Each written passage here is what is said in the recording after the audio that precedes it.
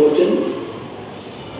What is the first thing that comes to your mind when you hear the word variation? It is the difference between the things or people. Variation is the difference between the ideal and actual situation. Why do you think most of the species of the planet are different to each other? All of the species on the planet have a variation because of a blueprint called the DNA or the deoxyribose nucleic. Can you see what is DNA in this case? The variation occurs due to the DNA. And what is DNA? DNA is the human cause variation in human. It is the reason why, as there are difference, DNA are different. Have you ever heard that when we cannot identify a body, we go for the DNA test? But when some parents they fight for a newborn baby, that time also, for what? They go for the DNA test. Because DNA of one family is same. So DNA is in the human cause variation in humans. Nucleic acid. The DNA is information stored in cells as proteins. Any alteration or change in DNA leads to a change in the protein that affects the body structure. Yes. Can you see? This is the structure of a chromosome. It is the structure of a chromosome. It is the centromere over here. Centromere is only present in animal cell, not in plant cell. And chromosomes are always in pair. The DNA over here is presented in, this is the helical structure and the genes are present over. And this is a sugar phosphate backbone. This is the helical structure of a DNA and the backbone, that is sugar phosphate backbone. Here is actually the thing when we see it under the microscope, enlarged structure of it. What is this? Enlarged. It has got 4 arms. Can you see? P arm. That is the structure of a chromosome. P arm. One is your Q. And these 2 are called your sister chromatids. And this is the DNA. And this is the other cytosine, guanine, adenine, thymine, lignine. These are the structures which are there. Now next. DNA is present in chromosomes. Chromosomes are present in the nucleus. The nucleus is present in the cell. Yes, the cell. All of you know the cell, you have studied in class 9. The chromosomes are present inside the nucleus. They do not appear every time. It is not seen every time. During cell division, they appear as thick thread-like structure. Before it is not available. You cannot see it or it is not visible under a microscope also. But during cell division, these chromosomes they pair up like this, and that time only they are seen. This is an enlarged structure of a chromosome, and this is the telomere. This structure is called, and the chromosomes are always in pair. What is the number of chromosomes in human beings? 23 pairs. How many we have? 23 pairs of chromosomes are there in human beings. Now let us go to the next. A nucleus in a cell of an organism contains DNA molecules or chromosomes, and nucleus is present in a cell that contains information for the inheritance of features from one generation to the next generation. Yes. This DNA or the genetic material, what is the function of the gene? It carries information or the genetic material from one generation to another generation. That is why this DNAs are most important for us. Generation. Thus, the process of reproduction is to make multiple copies of the blueprints of DNA to ensure the same body design. This is nothing but the cell division. Meiotic cell division. Means simple in how we see in binary amoeba, the cell divides into two daughter cells. Similarly in this, the mother cell, this chromosome, they replication means they duplicate. Two similar chromosomes they come and cross. The blue and the green. And after that, when they come to the center, there is a cleavage. What we call cleavage means it forced in middle. And slowly the cleavage, it goes on increasing. It goes on increasing. At one point you will see it is divided into two parts and we get two daughter cells. What we get? Two daughter cells. Can you see this is what? It is a simple cell division. Or what we see in amoeba binary fission. Isn't it? Amoeba is an animal or a plant? Animal or a plant? Animal. So here what happens in amoeba as it divides into two, what type of division it is called? Meiotic or meiosis? Meiotic. Because the number of chromosomes in this remains constant. Yes or no? Yes. Starting we have one pair and at the end also these two daughter cells, they are having equal. So in meiotic cell division, the number of chromosomes always remain the same. And the other type is your meiosis cell division. Then come. DNA copies are made during the cell division. The cell divides into two copies of DNA using the biochemical reactions. Once the DNA copy is kept in the original cell, this is how is the daughter cell formed. It is nothing but your cell division in amoeba. Can you see the cell division in amoeba? What type of division it is called? Binary division. It is asexual or sexual reproduction? Sexual reproduction. Binary fission. And under this thing we are again reading about binary fission in Leishmania. Yes. In that here you see in the middle it is splitting into two daughter cells. But in Leishmania what happens? It divides vertically.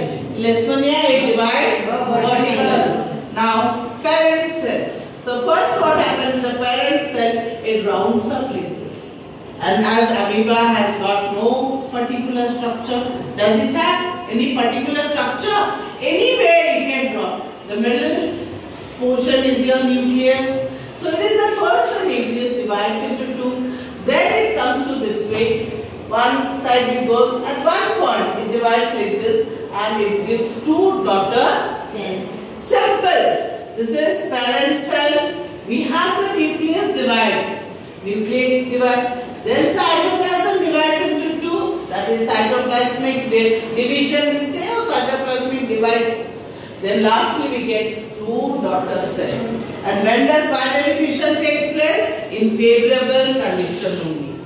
Favorable condition means water is available, food is available, then only it takes place. And the other copy is sent to a new cell of the daughter cell.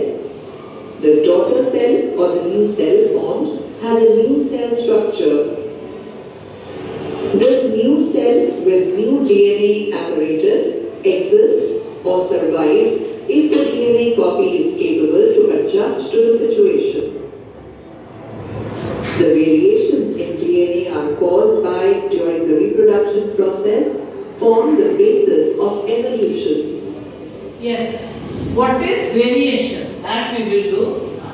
Let us a common example of variation is some people have brown. Can you see? These are the pictures of some people. Variation. We all are different from each other. In your book, we have studied about one example that's here. Some are having attached earlobe and some are having earring. So here, what we are telling, some people have brown eyes, some blue, some green, and some black. Yes. Some write with right hand and some with left hand. How many are there with lefties over here? Rashmi. Rashmi is a lefty, I think so. Rashmi. Huh? Rashmi. Yes, Rosni. Yes, so it differs. So you can see all the people over here in this slide are all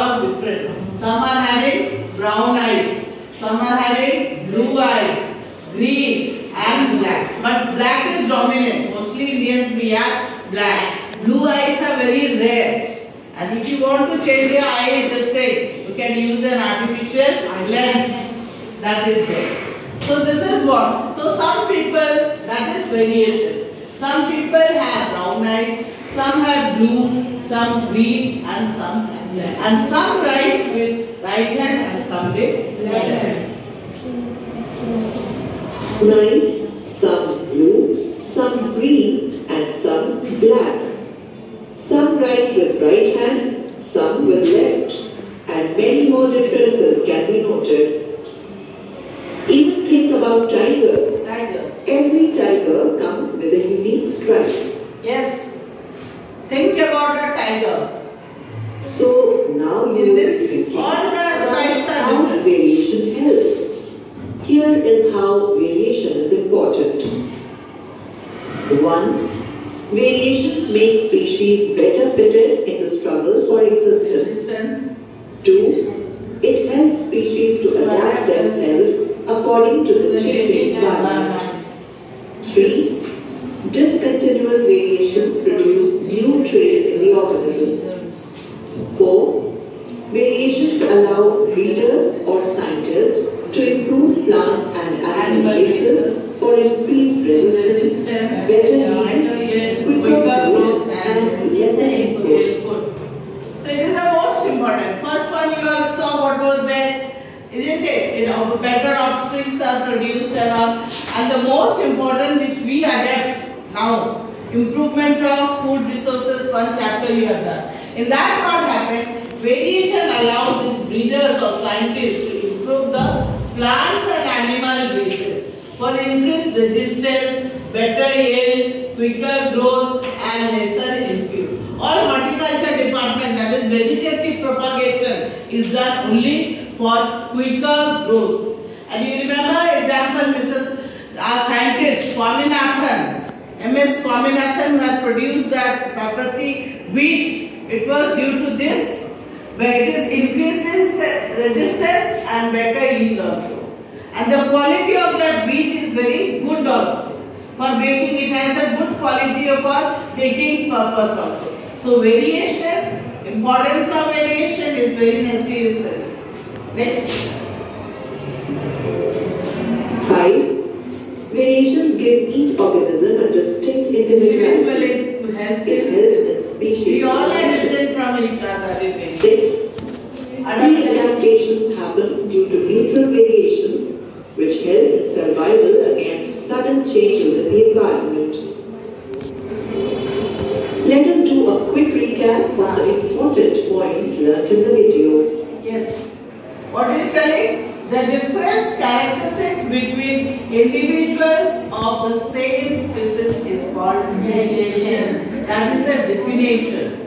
How will you define variation? Then you can say the difference in characteristics between individuals of the same species are called variation. And variations are very important for evolution and survival of an organism.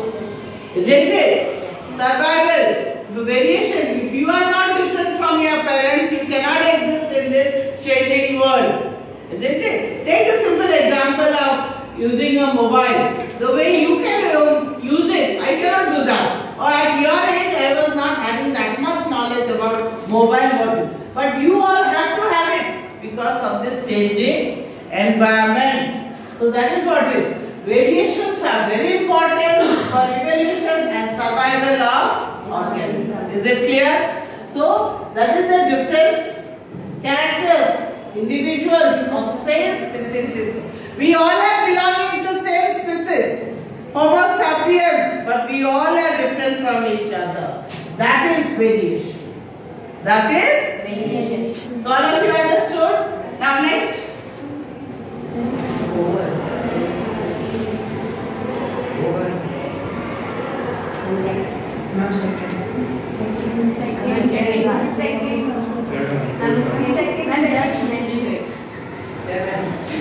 Yes.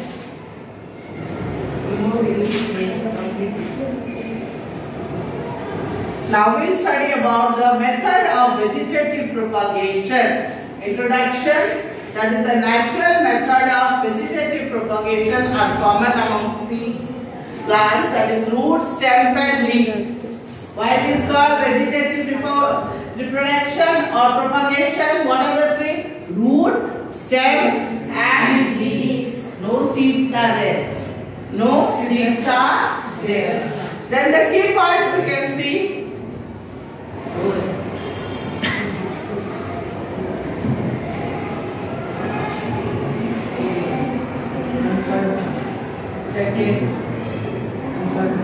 No.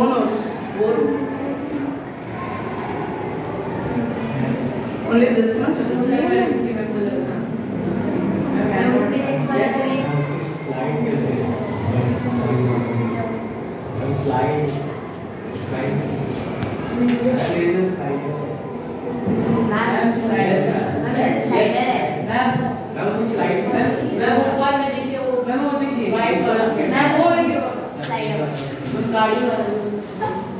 Yes. Now can you see? This is tuber, potato. That is birds from a new plant grow from bulbils and fleshy birds they produce new. This is the example of a potato tuber diagram you can see. These are the buds, apex, albert, and from here the new germination takes place. Isn't it? From here we get the new germination. Then comes vegetative propagation. That is one example we have studied all of us. Isn't it? Yes. What plant is this, children? Bryophyllum, and other one is begonia also. So adventitious buds are developed on the leaves of some plant. For example, bryophyllum and begonia. At the edge, you have seen, and I have drawn so many times in the blackboard the diagram. At this edges, we have roots. Even if you keep it in your book, after a few days you will see the adventitious root. What are these? Adventitious. We have two types of root, tap root and adventitious.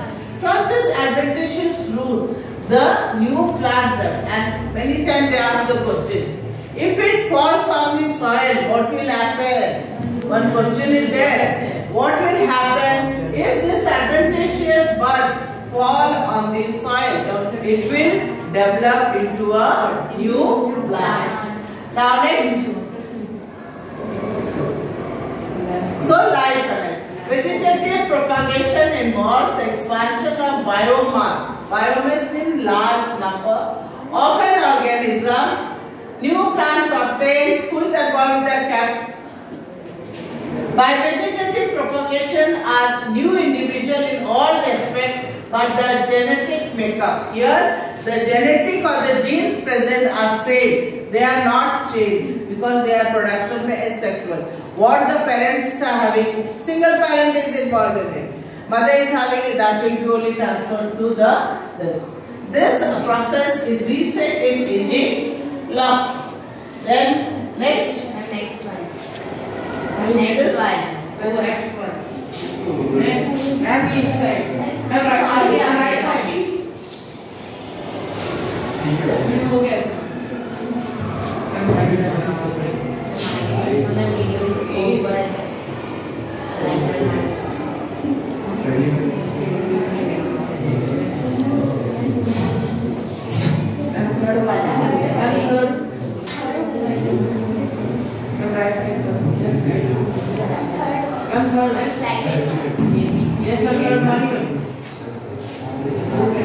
This is over.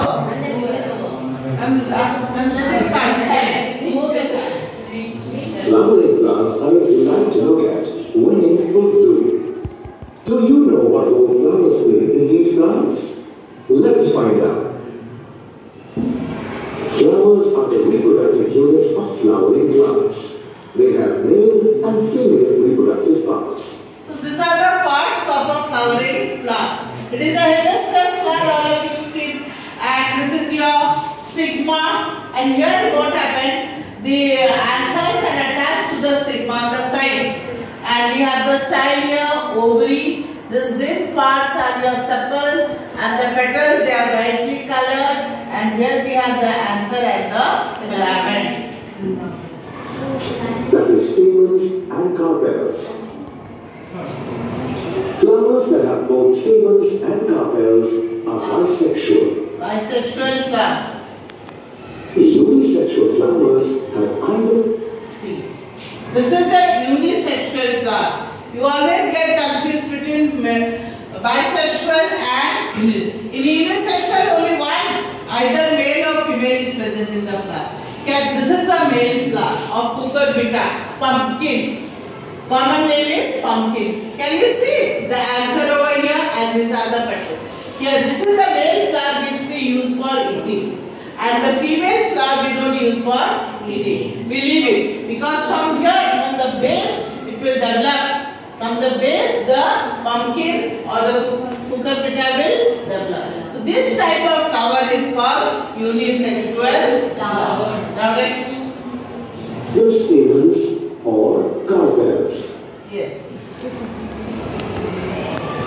So this is the whole process of unisexual. Now, let's look at the role of flowers in reproduction. Yes. In a flower, in a flower. So what are this? This is the anther, filament, and this is the anther. And this is your stigma, stylon. And the anther and the filament is your male part of the flower. the anther produces pollen grains that contain the male gamete. Inside each mature pollen grain are two nuclei, the two nucleus and the generating nucleus. These nuclei. Yes. The anther produces children, pollen grain. And this is the structure of a pollen grain under a microscope. And pollen grain is the main reproductive part of the flower. So inside this pollen grain, it has got two nucleus. One is your generative nucleus, other one is your nucleus. And this is the whole thing, and it is the main part of the flower. They participate in the reproduction process.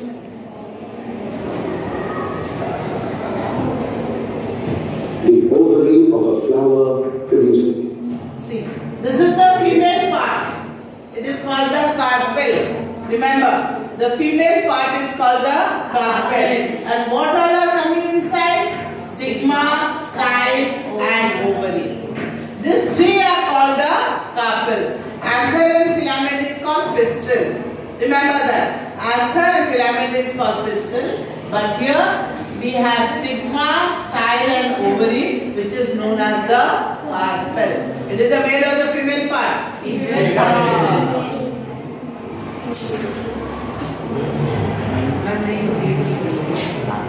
This is ovules that contain the egg cell of the female gamete. Out of the 8 nuclei in an ovule, the polar nuclei and the egg cell participate in the reproduction process. For reproduction to take place, a pollen grain must first reach. Now we'll study after the parts pollination. What is pollination? The transfer of pollen grains to the stigma is known as pollination. The transfer of pollen grains to the stigma is called your pollination. And this pollination is of how many types? 2 types. The stigma of a flower. The process through which a pollen grain is transferred from the anther to the stigma of the flower is called pollination. Is that clear? Now, when pollen is pollination transferred from the stamen of one flower to the stigma of a flower on a different plant, it is called cross-pollination. So we have 2 types of pollination. Self-pollination and cross-pollination. That is the transfer of pollen grains. This is a different plant and this is another different plant. The transfer of pollen grains from the anther to the stigma of another plant. That is called your cross-pollination. When pollination occurs within the same flower or in another flower of the same plant, it is called self-pollination.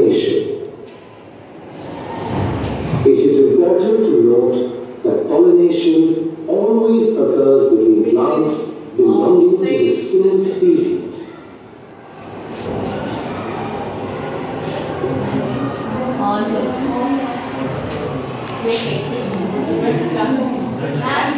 Pause button. After pollen grain has reached the stigma of the correct plant, a pollen tube. See, this is the stigma cells, that is the cross section, and this diagram is always asked children. Yes. This time also, what happens after the pollen grain are on the stigma? What happens? One question was Yes. what happens when the pollen grain falls on the Stigma. You have to give the representation of it or illustrated example, and in bio, wherever is necessary, give the diagram. And this is how the diagram is. It is the stigma, the pollen. This is the style, then the egg cell. What is this dark one? Egg cell. This whole thing is your ovule, and this is the ovary, and this is the polar nucleus. All of you got the diagram? Yes. And don't do any upset. Draw the exact diagram. This is the pollen grain has fallen on that. After it falls, the pollen tube arises. Where does the pollen grain fall? On the stigma. Then the pollen tube arises. And why does the pollen tube travel towards the ovary? Due to chemotropism. What is chemotropism? That is a chemical which is what? Secreted by the ovary. Next.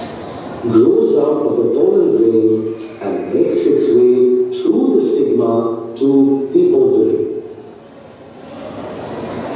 The generated nucleus in the pollen grain divides to form two sperm nuclei. The two sperm nuclei move through the pollen tube and enter the ovule through the micropyle, a tiny opening in the ovule. One sperm nucleus fuses with the egg cell to form the zygote. The other sperm nucleus fuses with the polar nuclei of the ovule to form the endosperm nuclei. So what happened? How many this thing male gametes are coming from the tube? Two. And they enter the ovule by the opening. That opening is called micropyle. Remember that, yes. The opening is called micropyle. And at the end of the pollen tube, we have two male gametes. One fuses with the egg nucleus to form the zygote. Other with the polar nucleus to form the endosperm nucleus. Is that clear? Yes. How many male gametes or male nucleus we have? Two.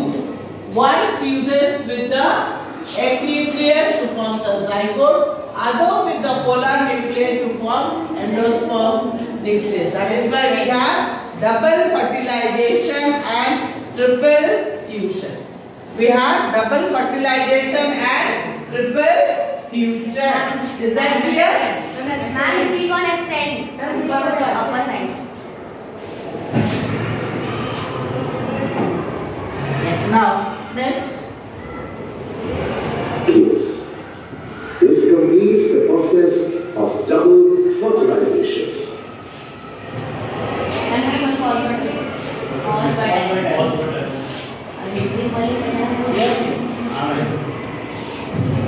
After fertilization, the ovary grows into the fruit. Yes. Ovary goes to the fruit. That is the changes after fertilization.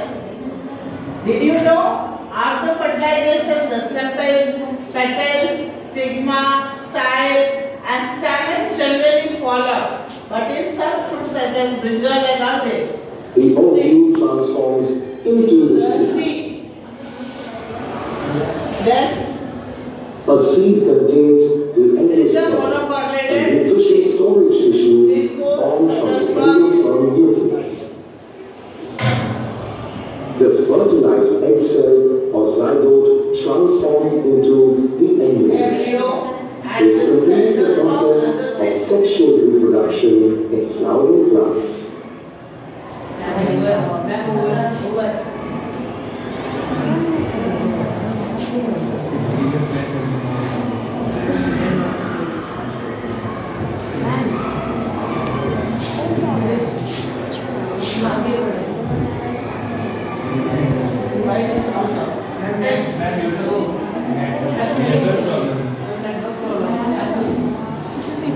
30 minutes हो गया?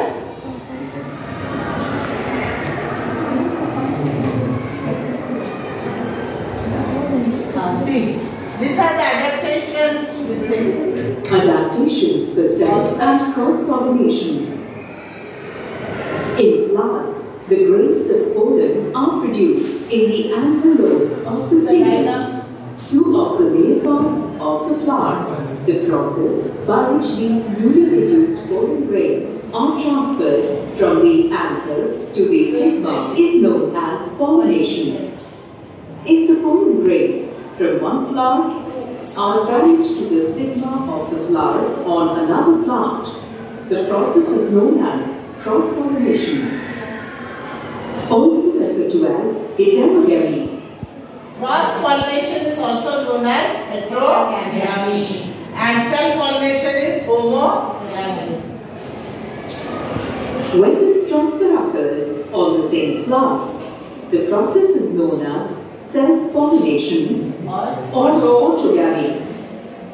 Plants have special modifications to ensure that either self-pollination or cross-pollination occurs.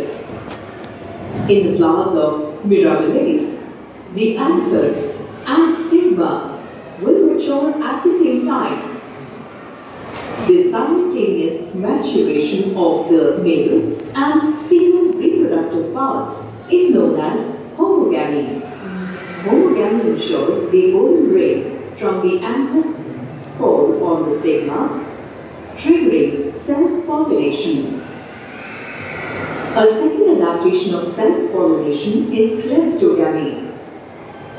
Some bisexual flowers, such as the pea plant, do not open. In some disclosed flower, the mature anther efficiently pollinates the same flower. Self-pollination. Monoecious plants, such as maize, exhibit heterogamy. In this type of pollination, the pollen pollinates another flower on the same plant. Self-pollination results in a similar genetic makeup in the offspring. While genetic variations are possible through cross-pollination. In plants such as Ilium undulatum, the pistils and stamens mature at different times to promote only cross-pollination. Some plants, such as papaya, bear only unisexual flowers, meaning they are either male or female. In these unisexual flowers, the pollen from the male flower of one plant must pollinate the female flower of a different plant. In regular flowers, the stamens and scales are of different lengths to prevent self-pollination. Such an arrangement will always lead to cross-pollination. Summary. The transfer of pollen grains from the anther to the stigma of a pistil is known as pollination. Pollination from the anther to the stigma to the flower is known as autogamy. The transfer of the pollen grains from the anther of one flower to the stigma of another flower or the same plant is a form of pollination known as heterogamy. So can you get the new autogamy, synotogamy? The auto means self and heterogamy means cross-pollination and synotogamy means flower that is the stigma of another flower of the same plant in the form of pollination. It is named as synotogamy. So 3 types are there. Okay? So thank you children.